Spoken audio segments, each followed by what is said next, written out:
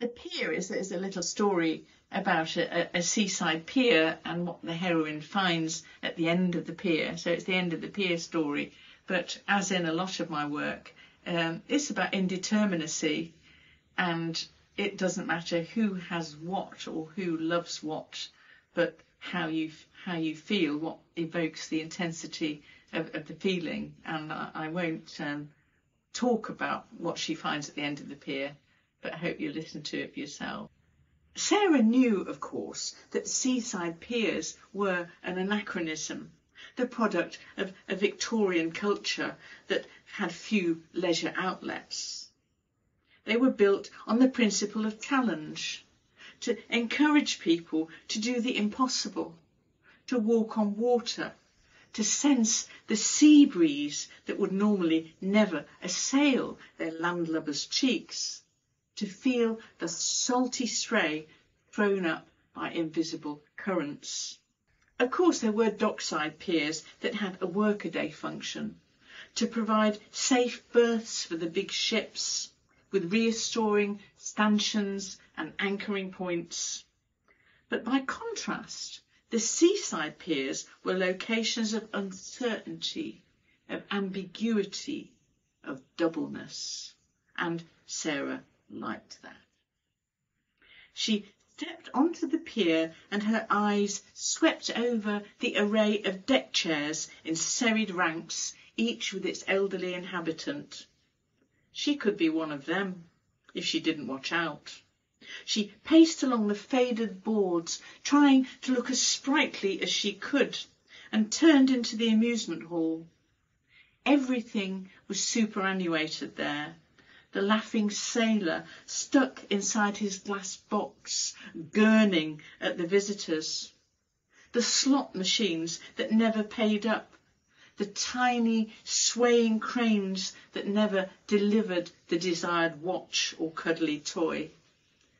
This pier was no good at all.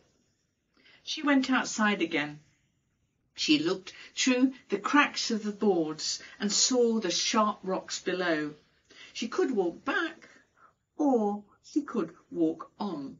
And so it was. Further and further she walked, until there were no more people, and the thick sea mist rolled in.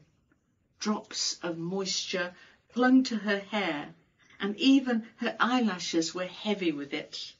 On and on she walked into the deepening fog. And then she saw something. Dimly at first, she rubbed her eyes. The mist was beginning to clear. At the very end of the pier were some iron bollards, and tied to them was a stout piece of rope descending into the waves. She looked down and was astonished to see a man, not drowning, but waving. He was beautiful, with a beard, a pearl earring, and a necklace of shells. He hauled himself up the rope with ease, held out his hand to her, and said, "Sarah, Sarah." It was only when she began to slide down the rope that she saw that he had a tail instead of legs. To be sure, it was a nice muscular tail with shining interlocking scales, but it was a tail nonetheless. Now, Sarah was an old-fashioned girl, and she had thought that like should mate with like. But why should this be so? Surely this man was her kin, whether he was flesh or fin. She began to realise that falling in love meant that difference did not matter. And this was love for sure, no matter who had what.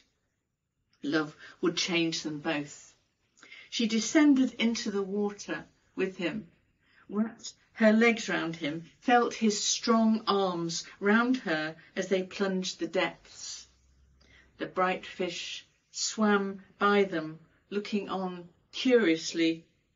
This was a mere spectacle for them, but for Sarah and her swain it was a ritual of the purest kind, salty, sweet and binding.